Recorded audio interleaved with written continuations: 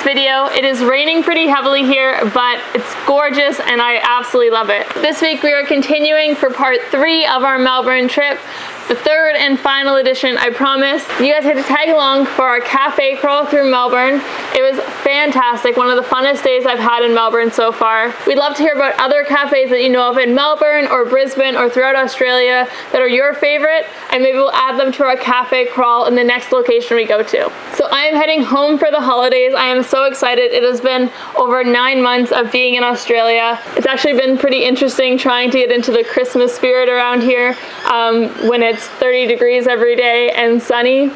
Although I'm going home for the holidays, this won't interfere with our weekly video posts. I will be coming back in the new year and will hopefully be able to post a video of that trip. But in case I don't see you before then, have a fantastic holiday. Merry Christmas. Hope you guys enjoy the video and I will see you next time.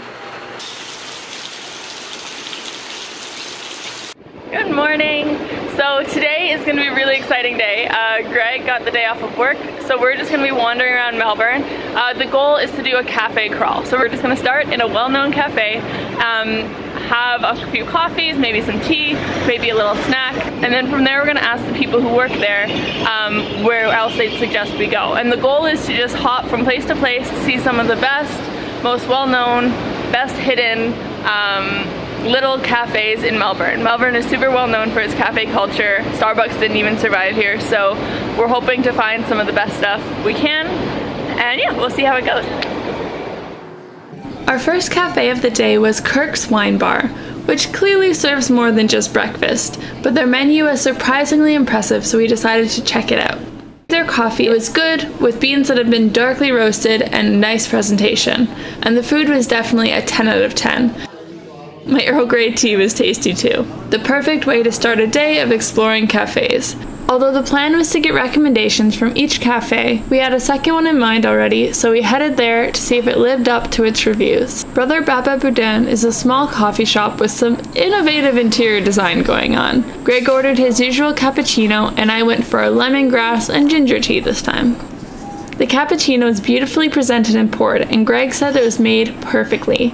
The bean was a little fruitier than he was used to, but I gave the place a 10 out of 10 for a great atmosphere, friendly staff, and it got major cool points for its layout and decor. So we just finished up at Brother Baba Budan? Brother Baba Budan? Budan? I don't know. We just finished up at our second coffee shop, and the lady there actually gave us an entire list of places to go. So we're gonna go check out her top one. She said it is the absolute best coffee in the city. We'll have to see how Greg likes it. I really wish I liked coffee so I could compare, but we'll have to see how it goes. The first cafe on the list was Little Rogue, but unfortunately it looked like the road was closed as well as everything on it. Instead, we decided to check out the second cafe on the list, Patricia's. It took us a few minutes to find this one because, like many cafes in Melbourne, it was well hidden and lacked any exterior signage. Although busy, the atmosphere was clean and modern, and it smelled delicious. The staff were super fun and definitely get the Friendly Staff Award of the day. Greg enjoyed his coffee as it was less fruity than the previous cafe, and I got to try a tea made from the coffee plant. It was an intriguing concept and flavor for sure. Overall, this was my favorite cafe so far. They even suggested more cafes to visit. Full of coffee and ready for some real food, we hopped in a cab to Fitzroy and Brunswick Street. Naked for Satan is a bar that was suggested to me the first time I was in Melbourne. The perfect place to take a break from the coffee and grab some lunch. They serve pinchos, which are little appetizers on toothpicks. A fun system, and it allows us to try a little bit of almost everything. This is called the Hot Devil. It's supposed to be a warm, apple, cidery, cinnamony kind of beverage, and it comes with cinnamon sticks, which I think are supposed to stir. Yeah, so it's like an apple cider. Really good.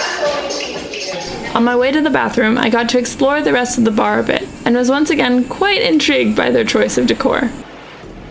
Fitzroy is a beautiful suburb of Melbourne with a bohemian reputation full of bars, restaurants, and street art. We wanted to check one more cafe off our list, so we headed to Everyday Coffee. It was once again an understated exterior with a cozy interior that let us escape the rain. This time we opted for some dessert, and I gave in and got a mocha. It was good, but I still would have preferred a lot less coffee and a lot more chocolate. Greg had some work to do back at the hotel, so I headed down to the laneways to check one more thing off my list. So along with its cafe culture, Melbourne's also really known for its laneways and all the graffiti and stuff that's in them. I'm hoping to be able to check some of those out and show you things like the AC/DC lane and just the really, really impressive artworks that are everywhere in the city.